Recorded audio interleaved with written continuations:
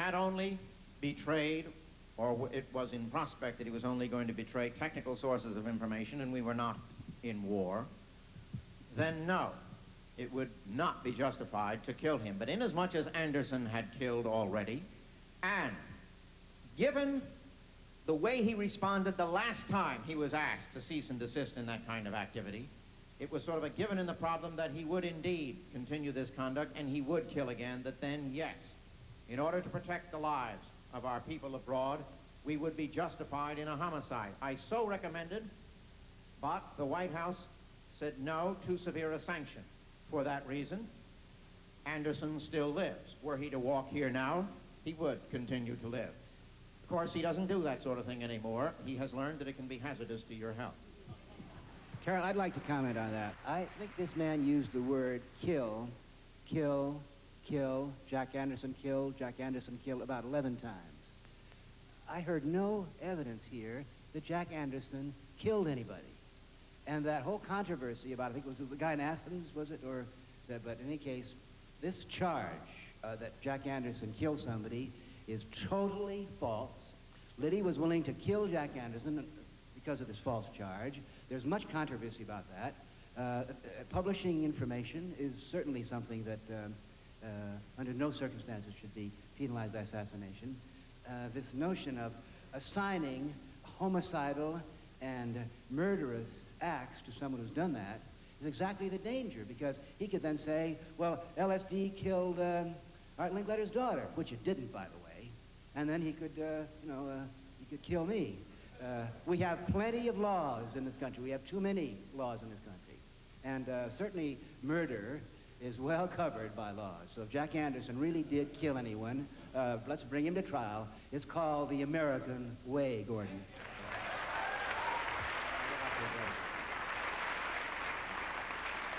Jack Anderson did cause the death of someone else, but it was not the fellow in Athens. It was the fellow over in, I think, Pakistan.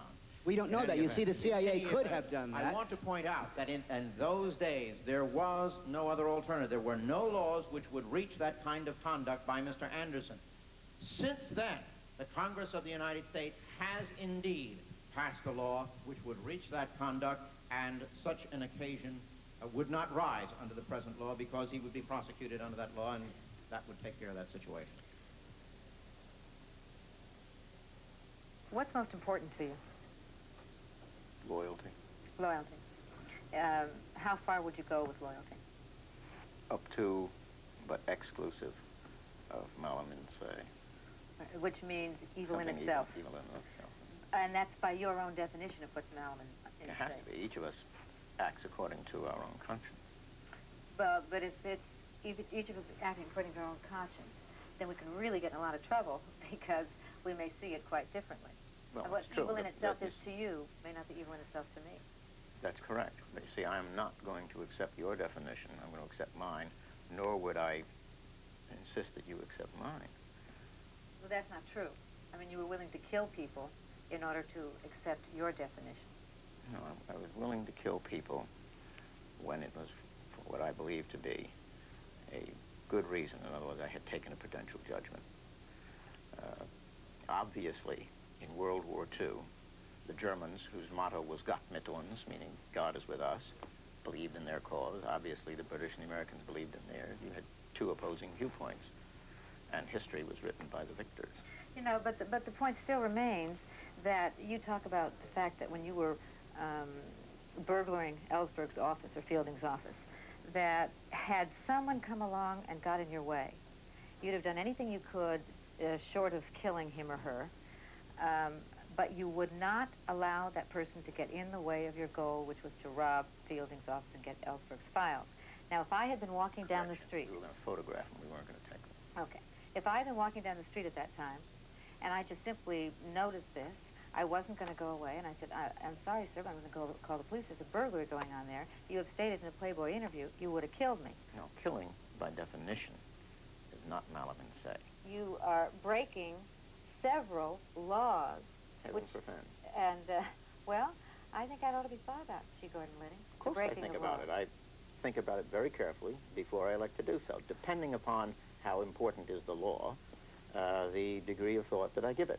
I find it just terribly difficult to think that I could be your victim because I happened to walk along the street while you were committing a burglary. I cannot You could get run find over a by way. a truck. But that isn't... Of course I could, but that's an accident. That's not by your design because I'm in your way as you are carrying on an illegal burglary. I mean, that is a killing of an innocent person. The way I would view it, yeah, well, innocent people do die in battle, and the way I would view it is you would be not in my way, you'd be in the way of our country. Well, that's how you view it. Yeah. I view you in the way of our country, going into people's offices and stealing. I understand Okay. that, but I'm So not how terribly do you make concerned it- with how you view it. Because what counts to me is how I view it, not how you view it. Well, Because I'm unfortunately... inner directed, not other directed. Okay. Unfortunately, how you view it results in actions in this world that affect other people. Of course. Supposing your son were the person in your way, and your son said, Dad, I'm not moving. In fact, the minute I leave here, I'm going to call the police. What you're saying is there a circumstance in which I would kill my son? And of course there is. And that But was by the same token, I know my son, and I do not find a likely prospect. So that your loyalty to your country supersedes loyalty to anything else. You have to. Now, does that loyalty to your country include loyalty to President Carter, for example, when he was... I would never have done the Watergate burglary for President Carter. I would do the Fielding burglary for President Carter or any other president of the United States, because it had nothing to do with politics. It had to do with the security of the United States. All right. Now that we've killed a few people off, what do you think happens after death? Nothing. Nothing. So how do you live your life? To the fullest. In every way? What do you think about love? By definition, it's an act of the will. Do you love your wife? Yes. How long have you been married? It will be 25 years in November. You selected her not necessarily on the basis of romantic love. Correct. On what basis did you select her? The progeny that would result from the union.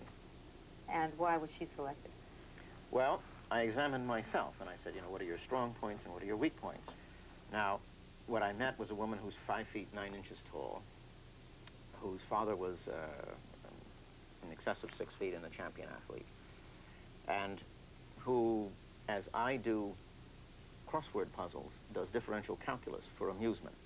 When the FBI transferred me to Indianapolis, IBM transferred her to Indianapolis because they had just sold their mainframe computers. That's the biggest stuff they've got. She went out there, wired all those computers, and then taught the United States government how to use them. And she was then 26. She's a math genius. The best way I've heard it expressed is by a Hindu couple who said to me, you in the West marry those whom you love. We in the East love those whom we marry. So you grew into really a more loving relationship. Do you think that monogamy is possible in our modern world? It's possible. It's very hard. How about for you? Very hard. What does your wife think about that? How does she feel about it? She's aware of it. She's not terribly happy about it. She finds ways to deal with it. Mm-hmm. What if she fell off the wagon? Would you divorce her over it or anything? No, heavens no. No. What would you divorce her over? Would there be anything? Oh, she would, you know, betray our country or something like that, sure. What about Gordon's sex life? Yes, what about Gordon's sex life? Never mind Gordon's You're the one sex who life. said something about Gordon's sex life. You're the expert on Gordon's sex life. Well, you keep telling me it's all in my imagination. Right. Thank Yeah. you. His sex life is in your imagination. I create this large bevy of women that are following him everywhere. And I certainly, well, I think with the media and the press people, and when you pick up the phone at home, and some woman's voice come on, and she is so sure of herself and so arrogant, and she says, I wish to speak to G. Gordon Liddy. And you say, well, I'm sorry, he's not there. Could I take a message? Well, she said, I must speak to Mr. Liddy right away. Like, who are you standing in the way of my phone call? They have this, I don't know, there's something about the age group. Their whole attitude. Now, they probably just want an interview. And then that's interesting when they come for the interview. And they sit there and they have a little wine, and she inches further and further over on the sofa, and Gordon never introduces me to her. And, is that right? You know, There's never been an interview like this. Oh, yes, This there all is. in your head. Honey, that interview was done by People magazine about 3 months ago. They're notorious trollops. Oh, yeah. They'll do anything, those girls, for a story. I know. You're in trouble, Gordon. Women have that. I tell you, a woman instinctively knows those signals so quickly, and you men are totally slow and ridiculous picking it up. I know the second a woman is going to be difficult with me. Well, I just want to make one thing perfectly clear here, coin a phrase. I'm pleading not guilty on all of this, all right? Well, you always have. That's why they gave you 20 years. He also refuses to talk. Exactly. 20 more. I was delighted the other day when I flipped on the switch of the TV early one morning on one of these early morning shows, and they had someone come on and say, we are now going to give a marvelous course on what a woman should do who's afraid to ask a man out for a date or out to dinner. And I thought, isn't that interesting? Here in Los Angeles, they certainly need it, because these women don't know enough to ask a man out for dinner. They always ask them directly to bed. Now, on the East Coast, I think a lot of the women do need to be more open and free, and probably need a few hints on how. Well, you've seen that marvelous ad for Sherry? No, Sherry? Sherry, you know, the and the cocktail commercial, Sherry, right, and how to ask the fellow upstairs down for a glass of Sherry. This is quite proper Well, to do. actually, it isn't at all, because the second you ask a man out, even just because, and Timothy's the way, I have a few friends I go out with, and they're just buddies, thank God, but I asked a man I didn't know well to come out to dinner with me, he'd assume I was trying to pick him up or Certainly. go to bed with him, and I don't want that assumption made just because I want to spend time with a man. Because I'm monogamous. I am staying out of this entire conversation. This is an absolutely no-win conversation. I'm certainly going to get on this conversation more often because it gives me a chance to talk, and usually you're the one that just from the beginning to the end keeps going, and now I have an opportunity to have my voice heard. On important issues. On important issues. Well, it's quite an issue of today's age. Francis, don't you think that the sexual revolution, excuse the horrible expression, Oh, I don't think it's a horrible expression which at has all. given more options to women, given more courage to women, confidence to decide what they want to do. Oh, yeah. Don't you wish you were being brought up now or coming up as... Well, you know, I have 5 children, ages 18 to 23. 2 oldest being girls are 21 and 23. And I've had this discussion with some of the boys, too. They have so many options open to them at such an early age when they're really not ready to handle a lot of it, that my kids we're very fortunate. Our children are very solid, perhaps because they had so much controversy and problems come in an early stage they had to mature. But among their friends, a lot of these young adults are having real problems on handling all this openness. They had problems before which were worse because they were problems of guilt and secrecy and confusion and ignorance. The problems today, at least, they're out in the open. You can talk about it. Well, yeah, but not necessarily. You take the old-fashioned, the girl who would like to go to bed with a young man, and back in the older days before the pill, and when she had, you know, God would come down and strike her dead, or the devil would come up and get her. She had this... Sounds better. I'm with the devil. I'll go for that. She had this feeling that, gee, I can't go that far because suppose I get pregnant. Then the poor girl, whether she has the guilt of a religious background, she has the guilt of, gee, I've given myself to somebody and he doesn't care. And then she has to carry that. And I think that's just as bad for the woman, the young woman, as it is for the devil's going to come up and grab me, because she's given the thing she values the most, and she's ready and open and young. At least she can talk about it now. She can talk about it to her girlfriends. And girlfriends that don't go for a creep like that the next time, or see Marvin Mitchelson for your alimony, or the ability to openly discuss it. See, there are many rhythms, and many stages and many options, and that what one person does not necessarily good for the other. The old way was monolithic. Keep your legs crossed or we'll kill you forever. Yeah, but then there's another problem that comes... The only acceptable pill was the St. Joseph's aspirin, clasped tightly between the knees. But then there's another problem that comes along with this. Oh, that's cop humor. Generally speaking, you can divide the population in any prison anywhere in this country into 2 parts. One are the convicts. The cons run the prisons, not the guards. And it is because of this room temperature IQ that the guards have. Now, the convicts are persons who, although they might not have much formal institutionalized education, generally have a lot of street smarts. They are the kind of person who can put a gun in his fist, walk into the First National Bank and say to 25 people, stick them up. You are talking to about a very forceful and aggressive, dominant personality. That's the convict. He views prison as an occupational hazard. He spends his time in prison after making the best deal he can with the prosecutor to spend the least amount of time there, just figuring out what he did wrong, what mistakes, so that when he goes out again, he can do it right the next time and not get caught by the police, okay? Now, that's one half the population. The other half of the population are the prison guards. Now, just ask yourself, what kind of a person would put himself in prison for 30 years?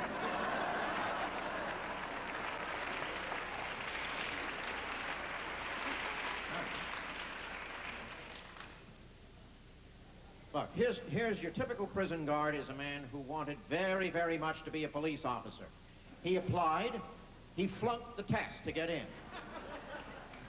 A few of them actually managed to get through the screening and the test to get in, and of course they get washed out in the academy. Then they try to be firemen. They flunk that too. They can't go back to the farm because their father won't let them play with the machinery because they keep breaking it. And finally, out of desperation to avoid starvation, these nitwits become prison guards. They like to think of themselves as peace officers. They are not. Never, ever mistake a prison guard for a peace officer or a police officer or anything else. Obviously, we have to have social organizations. I believe in bridge clubs, I believe in families, I believe in friends, I believe in stock groups, I believe in collectives, I believe in cooperations, I believe in corporations. Sure, I endorse all that. I think these groups have to make laws which govern traffic lights and every other aspect of our life. But there's one form, see, you can drop out of all those. You can move from any of these organizations, even family you can. But there's one form of organization which is involuntary, and that's the modern state. Now, every state in the world, America included, is a mafia. Because once you get in it, they won't let you out. Now, I love America. America's the greatest mafia of them all.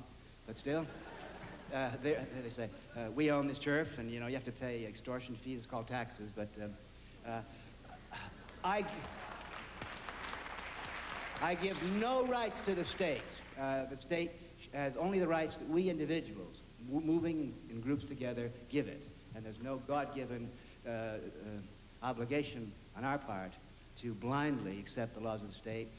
Let's definitely restrict them. What I'm doing in my lectures and the debates, and I hope I can get this through to Liddy, is that we've got to give young people hope, we've got to give them programs, we've got to give them courage to take over. Yes, it's very interesting about you and Liddy. He talks about the past, you talk about the future. What do you offer? What can you offer now, here, today? What is the offer that you make? Well, what I'm urging young people to do, and old people too, because you know, you're as young as the last time you've really changed your mind, started fresh. But I'm simply pointing out the demographic fact, which is a monolithic fact, that 76 million of them between the ages of 18 and 36, they can control, and they will control America. Okay, but what as a political entity. What blueprint, what plan, what can somebody grasp onto? Well, basically, I'm a cheerleader. It's not for me to give them the plan, except to encourage them to do it. Number one, they don't want war. Number two, they believe in space. For example, do you know that young people spend $8 billion a year, Carol, on video arcade games, those space games? Oh, yes. That's more... That's too boys. Yeah. That's more money than our grown-ups in Washington spend on the real program. The Russians and the Japanese are spending more on real space programs. Now, space is one of the futures. That's where the energy is. That's where the new frontier is. If we had a program that the kids in the ghetto and the young kids that don't have jobs, say we have an enormous homesteading of space. And I'm not talking about Star Wars. I'm talking about space platforms, which the Russians already have. I'm talking about using the shuttle, which was designed to be a Greyhound bus. If we had an all-out program to double the lifespan, to move out into space, to offer jobs and new techniques, there'd be a sense of hope. And Americans, particularly young Americans, need a frontier. So you're a hope seller. Yes, I'm a hope seller, but my hope is scientific hope. It's based upon projections from NASA. But what do you do about it, Timothy? Well, I go around. I give about 40 college lectures a year. I'm on radio talk shows. I write. I've got 2 books coming out this year, And all my books are based upon scientific facts which give hope to individuals to stand up and control their destiny. Timothy Leary is just not a household word right now. I'm not worried about that at all. That's the least of my problems. And I'm wondering I'm if... a scientist, and I'm not trying to be a pop star. Well, then why are you... I'm publishing my books. I'm getting my signals out to a large number of people. But well, your act is pretty showbiz. With Mr. Liddy. Well, thank you. I hope that it's entertaining and electrifying and that it keeps people's attention. Oh, you are drawn to showbiz. I think that DNA operates in showbiz. I think these flowers are showbiz. I think that attractiveness and the ability to get attention is part of the function of being a teacher or part of the function of being a human being. I still don't have any concrete... I must tell you, dear, the concrete... My dear, I've got to say this again, and I'll repeat it. The #1 factor in politics, in science, in religion today is demography. It's the new science. And the first, you're going to hear that in the next 10 years, you're going to hear it. You heard it here on this program first, that age, demography, baby boom is the key to the future. May I say that I've heard that many times. Very important. Very interesting. It's the key to everything that's happening. But it is not the key to tell somebody to be sure that your minister was born after 1946, to vote for somebody who was born after... It's divisive. You're doing again what you did in the 60s. But that will force the older people... And how did your message get distorted? But that's going to force the older people. If I were a person if I'm born before 46 and I heard this message, and I thought that some young people are listening, I'd get my act together and I'd listen to the younger people. Out of fear? Out of interest, out of self-interest, out of curiosity. Then Dr. Timothy Leary, since you were born after 1946, what do you really have to say? Why should I listen to you? Why should my sons listen to you? Every older group can't understand why the younger group doesn't get off on Frank Sinatra, or on Elvis Presley, or on the Beatles, or so forth. Now, when I was in prison, for example, as I've gone through life, I could always tell the age of a man's first orgasm by the kind of music that they like. And, now, I had the good fortune that when I was 40 years old, I started taking re-imprint drugs. So I have lost my virginity, and I have reinactivated my sexual circuits. In the early 60s, it was Miles Davis, Sketches in Spain. I've taken LSD at least 50 times behind the Beatles and Rolling Stones, so they're out of sight, their access goes. Oh, I haven't given up my Benny Goodman, and no one's ever going to compare with Helen Forrest singing All the Things You Are, right? If you really want to get off. Tim came to Harvard, which I suppose is the most crucial nodal point in any discipline in American academia, and he blew it wide open. He said, we're going to stop lying to people, we're going to stop manipulating people, we're going to make our medium reflect our message. And it was one of the big bombshells that started humanistic psychology. Its importance cannot be overstated. Once you understand that you are hardwired, genetic, imprinted, only then can you transcend it and not be a victim of it. And I used to go around to cocktail parties. I say to people, what percent of your behavior you think is robot? Well, the real dumb ones will say 0%. Gordon Liddy, I'm master of my fate. Yeah. Right on, Gordon. I know what traveling with Tim did to me. So I have some suspicions about what traveling with Tim is doing to Gordon.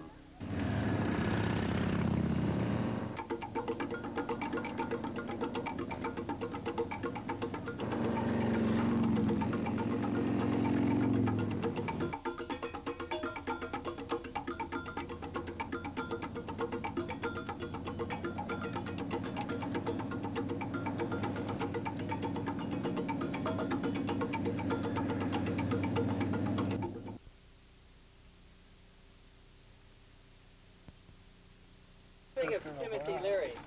Yeah, any of you know him? Back in 1967, up until CIA captured him, he was really cool. When he turned in all the dudes that helped him escape from CNC, he turned into a snitch. Well, there's one thing I want to say, that he says that is not true. What he says is that the government put that label on him and they stamped that on his jacket to try to get him, to scare him into turning snitch, and that he never did. And just to be fair to him, I wanted to point out what he says. That's I wasn't there. possible. I wasn't That's there. very probable. Well, So how did you feel about going after Timothy Leary? Were you afraid of him as a person? No. As an innovator? Not only that, Tim Leary, I got to say this for him, that when I busted him, he was really cool. I mean, he never got probably excited high. or anything else. Probably tripping. Well, be. As a matter of fact, he This did isn't say, happening, man. It's all he a did say one bad time dream. when I came in, he said there were laser beams coming out of my eyes. Hey, Gordon, So, you know what one of the guys said? Your writing abilities must coincide with your breaking in abilities. No wonder you got caught.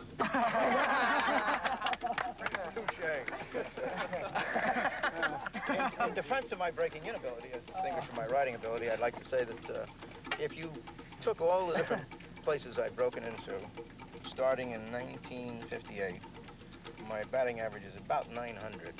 That's pretty good. I wish mine was that good.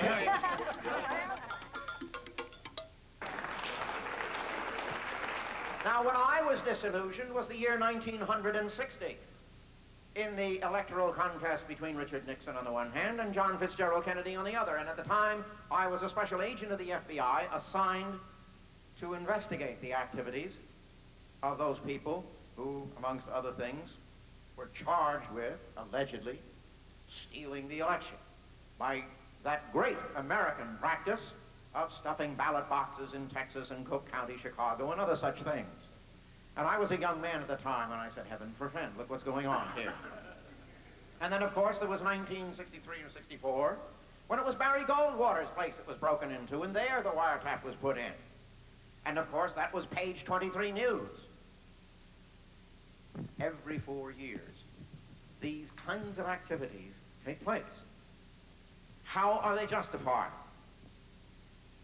You engage in combat in an arena by the rules that obtain in that arena when you arrive.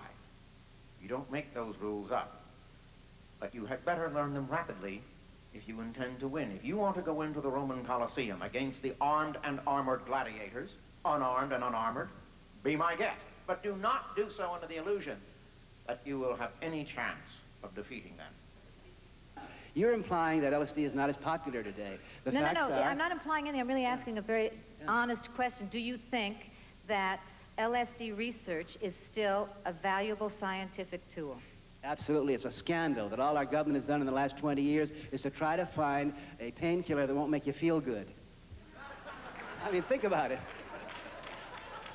Fortunately, young people are now taking over the laboratories. Those born between 46 and 64, they're now at the ages of 18 and 36. They're just coming in, you know, as Wozniak and Job did the computer.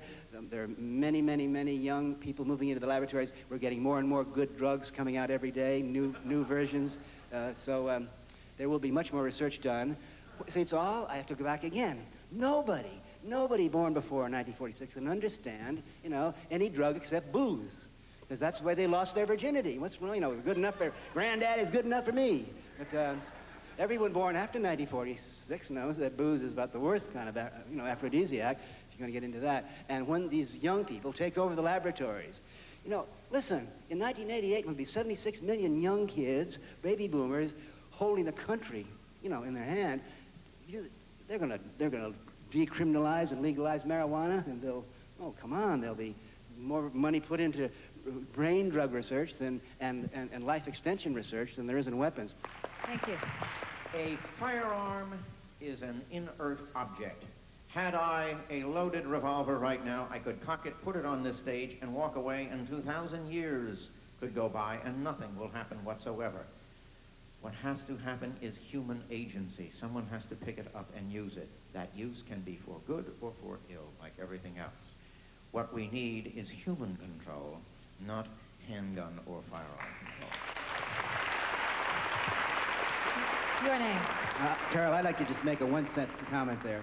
I find it curious that Gordon thinks that since Pope Innocent III, they've tried to control guns, crossbows, and weapons. They can't, so therefore, let it happen.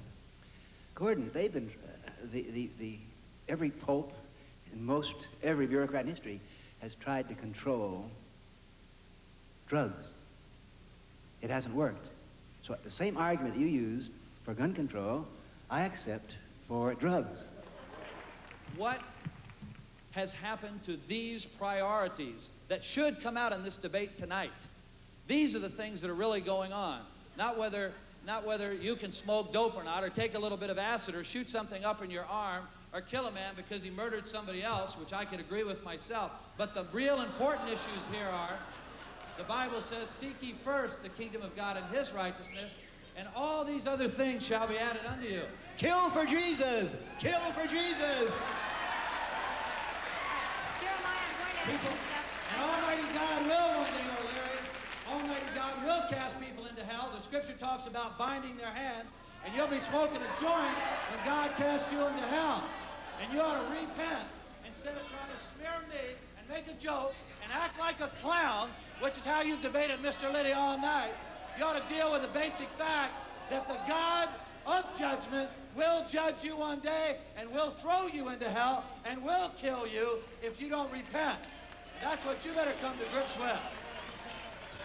All right, Gordon? But what, the basic thing is this, Mr. Liddy. What the hell happened to the friar training?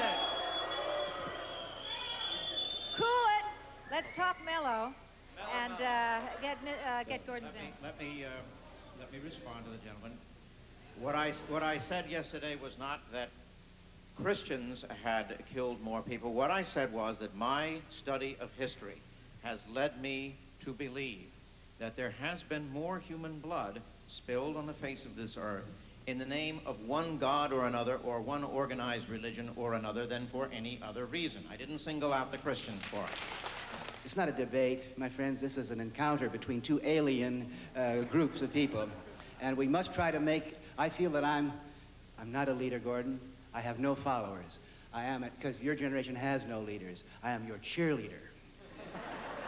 And sometimes I'd like to consider myself an ambassador from those born after 1946. I have, sociobiologically, I must tell you, see, I have changed species in midstream. Although I was born long before Mr. Liddy, I caught on. The future belongs to the young. So I have, I'm a traitor to my genetic gene pool. Individual. If you were the only human being on the face of this earth, what need would you have of laws, rights? You're the only person here. Be totally irrelevant, wouldn't it? But you'd still have your morality, wouldn't you? Morality comes from the individual nature of man. Law, rights, and the rest of it from his social nature. And so, we have two distinctive academic disciplines. The discipline of morality, which is called ethics. The discipline of law, which is called jurisprudence.